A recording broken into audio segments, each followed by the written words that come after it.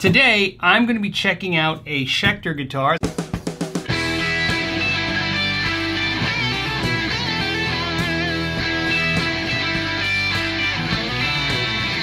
Every wave! Hey! Now this guitar in particular, let's open it up and see what it is.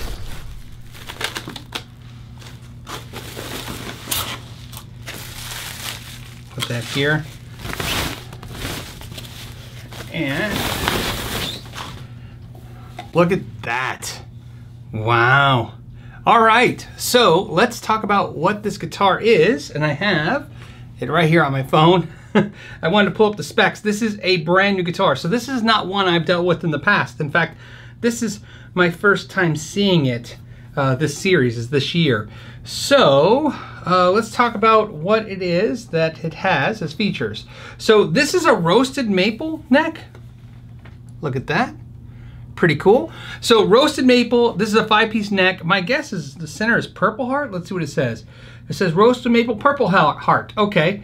So this is a 5-piece neck. You have roasted maple purple heart, roasted, purple, roasted, and with custom carbon fiber reinforcement rods. Very cool, kind of like what Kiesel does. This one is made in Indonesia. So this is not over the $1,000 range. So this one looks like it's $799. So under $1,000 they're Indonesia, and I think over $1,000 they go to South Korea. This one has, well, in fact, instead of guessing, I'm just gonna read it to you right now. Okay, it says it has a thin C neck. I think the thin C, when they use words like thin and thick and stuff like that, it really kind of conjures up thoughts. I think thin C, I was thinking it was going to be really tiny. Thinner than an American standard Stratocaster neck. Definitely thinner. Same shape. The C shape's correct. I mean, it feels right. A little thinner, a little faster. When I think the closest thing I think most of you might have felt like this, it definitely reminds me of the 80s era Fender Strats, made in Japan, the 80s made in Japan ones, a little thinner. Just think of it like a Fender neck. If you're familiar with the made in Mexico Fender neck, this carve will feel very similar but thinner. So a little faster, a little easier to play. 24 jumbo frets. These are not stainless steel, these are nickel. I love the inlays. I love how they didn't get over the top with this. In fact, that's a different kind of inlay. Now I'm sure I've seen it. Actually, I don't think I've seen it before. I was gonna say, I'm sure I've seen this before. This is something new. And I like it because it's not super gaudy. It doesn't go over the top, especially with the spalted top. So let's go back to the next thing. We have 14-inch radius. So not 12, 14 flatter. So 14, again, kind of like Kiesel. Looks like Schecter's kind of going after that Kiesel market, which is smart because that Kiesel market is growing month after month.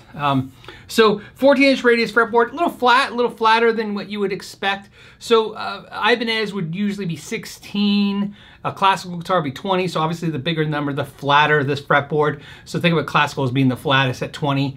The 16 is what Ibanez is usually at. Gibson would be a 12-inch, Fender would be 9.5. Paul Reed Smith be a 10-inch. This is 14, so a little flatter than a Gibson Les Paul. I don't know if you can feel that. It's got a Graphtec ivory tusk nut. Obviously, it's a prefabricated nut from Graphtec, so I don't see any flaws. That's smart. They're just ordering a prefab. Two-way adjustable truss rod. In other words, it's a biflex truss rod. You can pitch the neck back or forward. That's really important, especially in today's day and age where everybody likes their setups really, really well. You'll notice the better truss rods are really good for people players that really want their guitar to be perfect. Okay, so it's a satin natural finish. Yep. So it's all satin. It definitely has a clear coat on it. There is no natural. So notice they're saying satin, not natural. I mean, I can feel what feels like a polyurethane finish. And it kind of looks, I don't see sanding marks here, but when I look on the neck, I see the haze of the sanding. So I think they shot it on and then sanded this.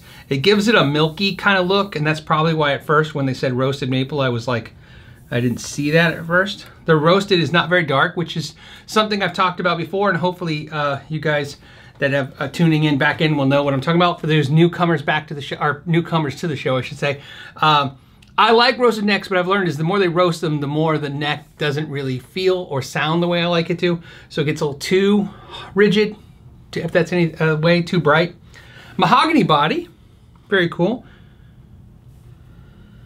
It looks like 3 pieces, but I can't tell. I mean, I see a seam here, so that's 1 piece. And I think I'm seeing 1 piece here and then 1 piece in the center. So 3 pieces. Usually you can tell from the side. I might be looking at another piece right here. So at least 3 pieces of mahogany. Some people have feelings about that. Some people are like, they don't like the multi-piece body. Me, I could care less. I don't know why it doesn't bug me. It just doesn't. Spalted maple top, which we already know. It doesn't say 1/4 inch. It doesn't say veneer.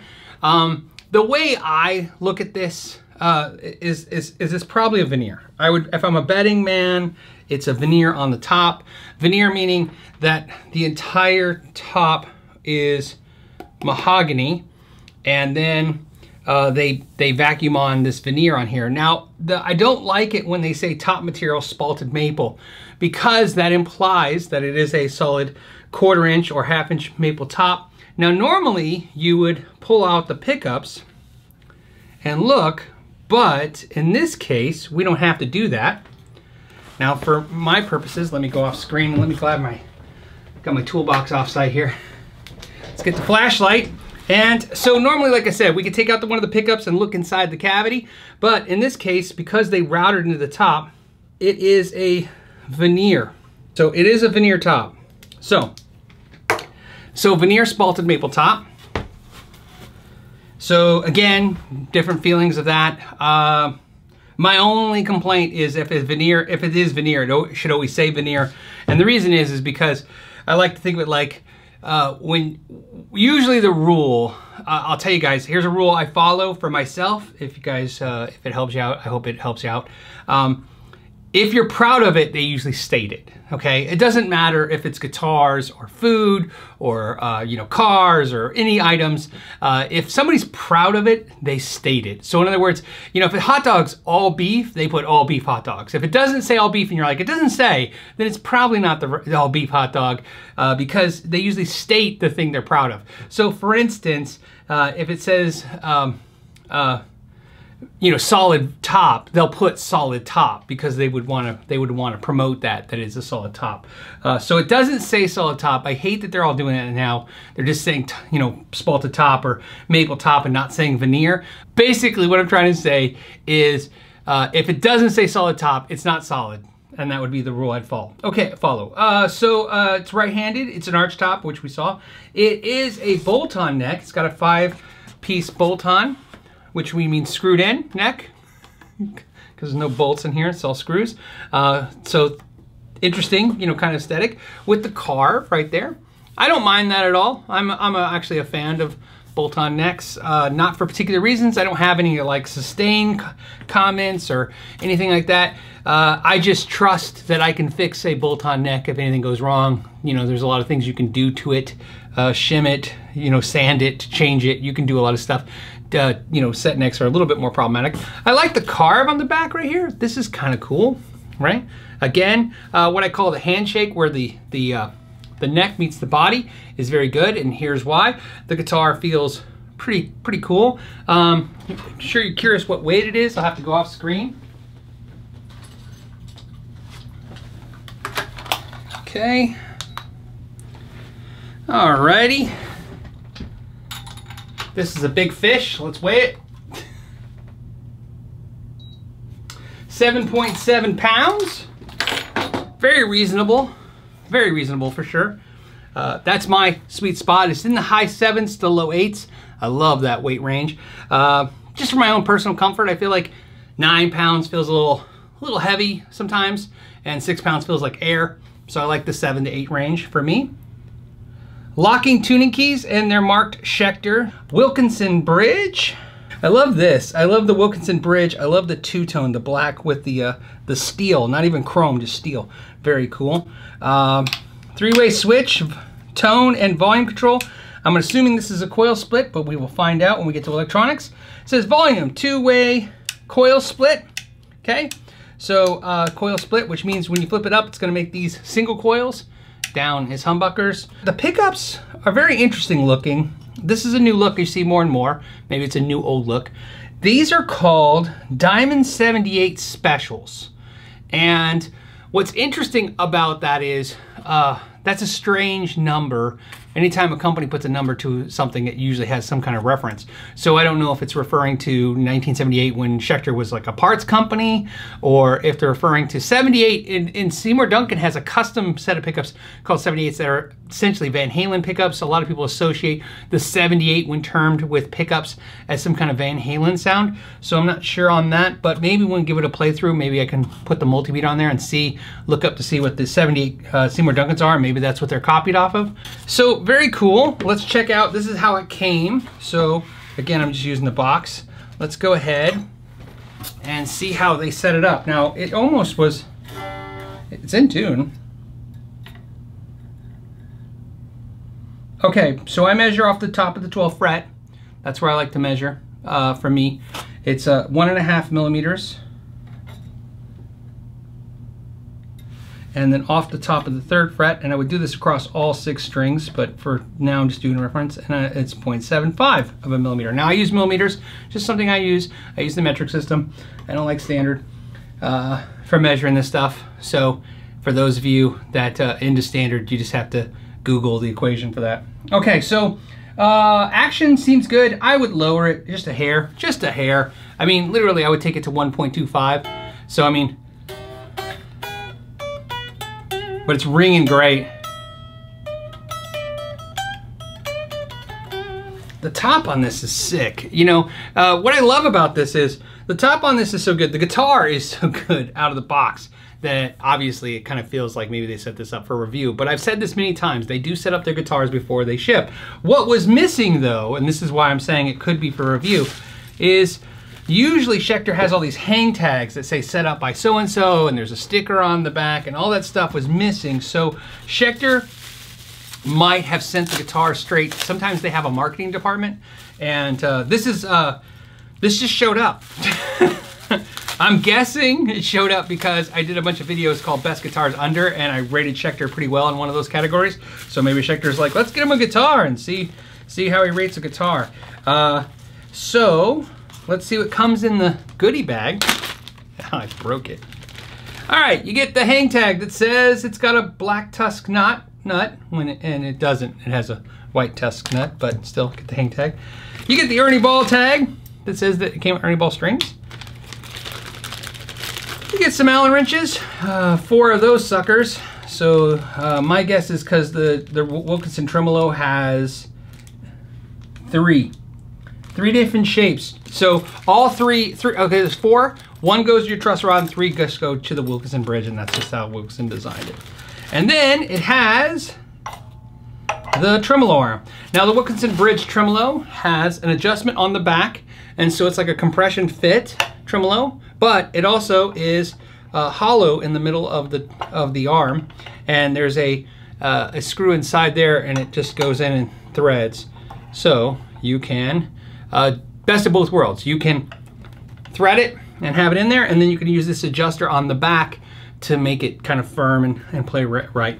This is a great guitar. So we're gonna definitely plug this in and check it out. We're gonna check out those pickups.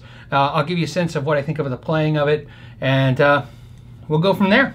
Okay, so I've tuned up and now we're ready. Couple things to note.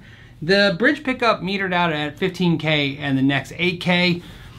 So essentially, they're very close to what a JB Jazz or JB 59 set would be. So I'm thinking maybe that's more what their voice like. So we'll have to see. Again, there's not a whole lot of information on the pickups, but what's good news is we'll just use our ears. So to start this sound sample, I'm going to start with the cleans. I'm running through a Fender 65 Deluxe Reverb, and let's get into that. We'll start with the neck pickup, and here we go.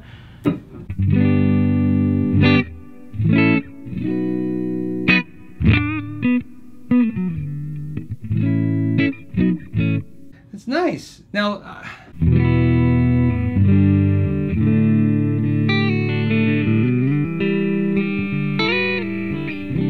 have to admit, It's not what I thought it was going to sound like. It's got a lot more mids and highs. It's really defined and clear. I thought it was going to be a little bassier. So let's go ahead and go to single coil mode.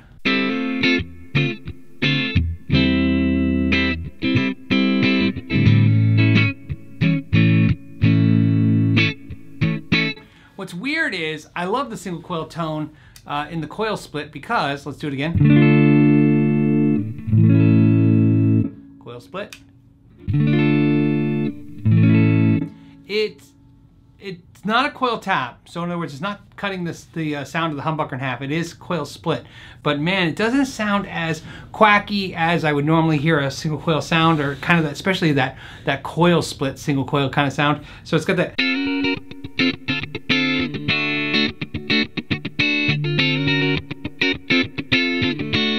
So it's really cool. Let's go. I'm going to just compare them two. So here's the humbucker. Coil split. Very cool. I like that. Okay, so let's go ahead and do something that I like to do, which is coil split, neck pickup, and then turn the tone control halfway back. So first, without the tone control.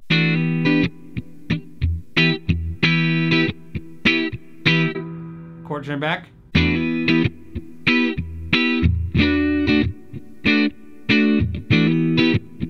Now we'll go to the middle position. Definitely can feel that hotter bridge pickup as they blend.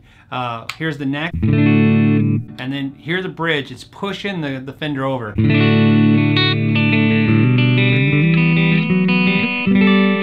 What's cool about that is sometimes, especially in the single coil mode, watch what you can do. In the neck pickup, you'll get that kind of.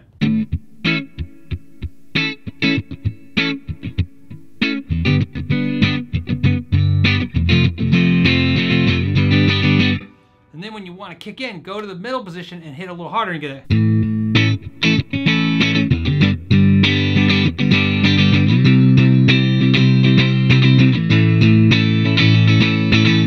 I love that when you can blend those out. Now you can do that with the humbuckers, but I bet it's just going to break the amp over. So let's go to the humbucker bridge position. Oh, you know what? It's not ear piercing. It's got a lot of mids in this guitar. Not the sound I expected.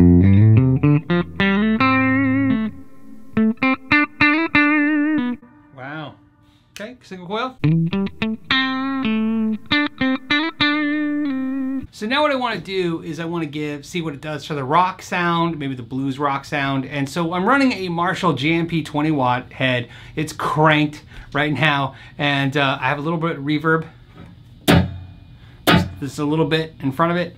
I mean, it's a hair on there, and we're just gonna check it out. Bridge pickup first. Ready?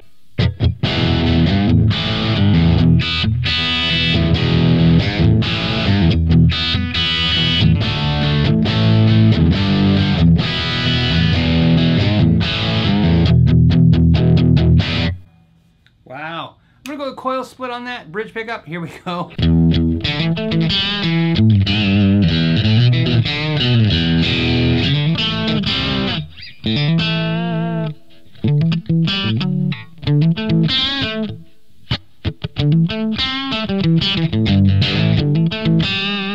Okay, so let's go to the neck pickup. Definitely fattens up from the bridge. Here we go.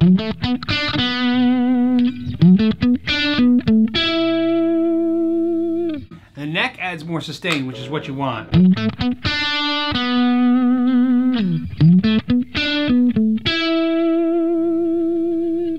Now let's coil split the neck pickup. And definitely thins it out, a little less sustain. So now we're hooked up to my Archon, my PRS Archon amp, which is my high gain amp. And we're gonna see, no reverb, no delay, just see what this thing can put out.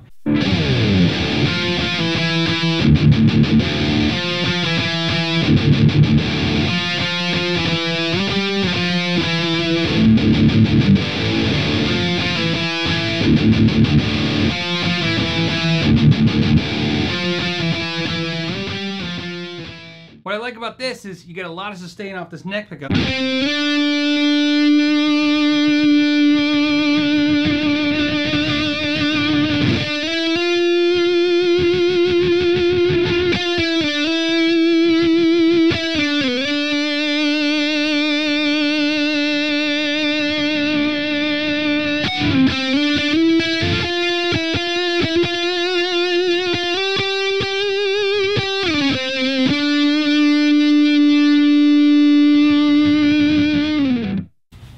So a couple things to note before we go. The fit and finish on the guitar is great. The frets are rounded off.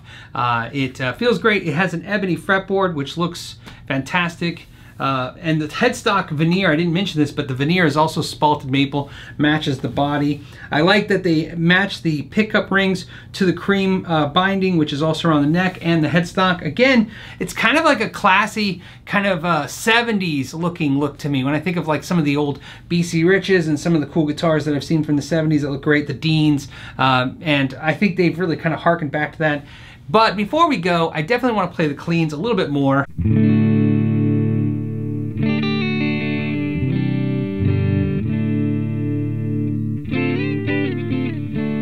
I think it gets, again, I'm using very little reverb, just the 65 amp with just a little reverb.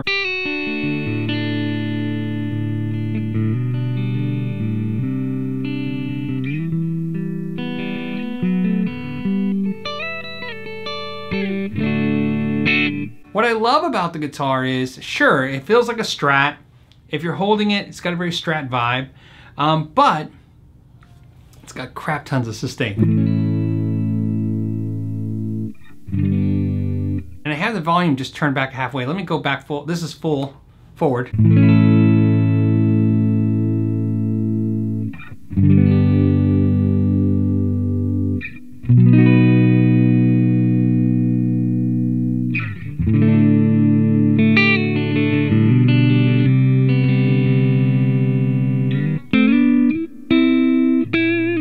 So there you go. A couple things to note that I thought was interesting is I've been trying to think about this whole time doing this review, you know, what is it competing against? And it's competing against obviously LTD, but actually, believe it or not, I think it's competing against higher end Epiphones, definitely competing against what Ibanez is doing with like the AZ series, where you have, this is a roasted neck, but it's multiply. If you look at the two guitars, here's what's interesting. The Indonesian made Ibanez's that are roasted necks, they have stainless steel frets, they have a gig bag, and they use Seymour Duncan pickups. However, this guitar has a $300 less selling price and has a really cool multi-laminate neck, which I think is a cool feature. I like the locking keys over what Ibanez is doing, although both quality keys on both guitars. I like the feature of this having the lock on the back. I like the Wilkinson bridge just as much as the Goto, but I love the aesthetics of this, and that's what really Schecter's nailed. They've gotten the aesthetics down. This, I think, is a cooler looking guitar than what I've seen a lot of manufacturers do. Again, this amber looks great. It's something different. Each one's going to be a kind of its own little work of art because of the spalted maple. Spalted maple, or the spalting in the maple, is a disease. So it's like these little lines are going to be totally different every piece of wood. And that's what's going to make this exciting, is that, you know, no two guitars are going to be the same. Really cool. But I gotta say, I love all the carves and the way this feels. It's so comfortable. On that note, I'll let you guys go. If you're new to the channel, please give it a thumbs up if you enjoyed the video. If you're returning to the channel and you've subscribed already, make sure you hit that bell notification, because that way you get notified when the videos are coming out. Also, I want to thank everyone for their time. And as always, till the next time, know your gear.